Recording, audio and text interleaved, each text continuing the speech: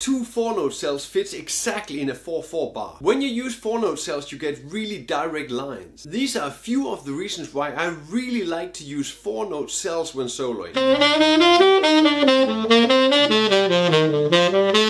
It sounds like a million, but it's rather simple. I just use the 4-note patterns up and down the scale. Start by practicing this.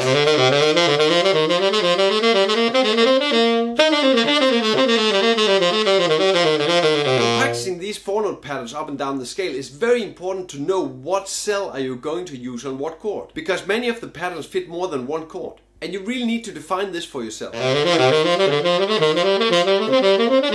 1, 2, 3, 5 pattern or the 1, 3, 4, 5 pattern is much more clear in this. Slowly join the patterns together to compose lines over different chord settings. Like and leave a comment and get the PDF on Patreon.